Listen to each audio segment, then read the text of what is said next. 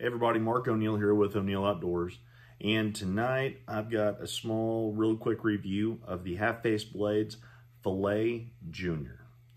This is a fantastic knife, and I was going to do some close-ups with it, give you all just a little bit of basic info on it, and why I absolutely love this knife for kitchen or on the fillet table. Overall length is 10 3/8 inch. The blade is going to come in at a little just under 6 inches. Absolutely adore this blade. It has a great backbone to it. There's not a whole lot of flex. I know a lot of guys on their fillet knives, they actually do like that. I actually don't. I feel like I got more control, and the blade will do exactly what I want versus what it wants to, or what naturally the steel is allowed to do. Desert Ironwood, you got carbon fiber pins, and it looks great as well. This knife not only acts the part, but it looks it as well. As I was just talking about that grip, it's not very thick at all, and it allows you to have a lot of control. I absolutely love the blade and the rock work all the way down up to the tip. I've only used this once or twice with preparing stuff in the kitchen, and not even on meat, but just some vegetables.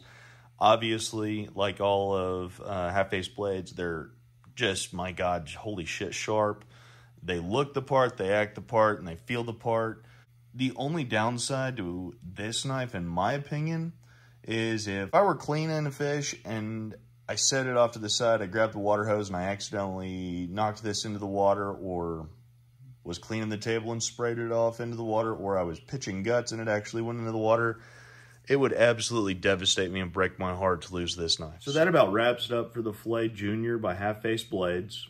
Overall length 10 3/8, blade length 6 inches, extremely stiff backbone, very little flex, great for getting in there, deboning fish, chicken, steak, whatever in the kitchen. Also, if you're on the coast or anywhere on the water and you're at the fillet table, that's my only issue with this knife, is with it being a few $100, I would hate for this thing to accidentally go overboard. It's a fantastic blade, fantastic company. I absolutely love this knife, especially with the Desert Ironwood.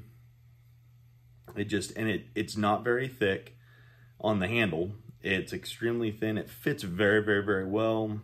I absolutely adore this knife. So anyway, Half-Face Blades Fillet Jr. I'm Mark O'Neill with O'Neill Outdoors. Y'all take care, stay safe.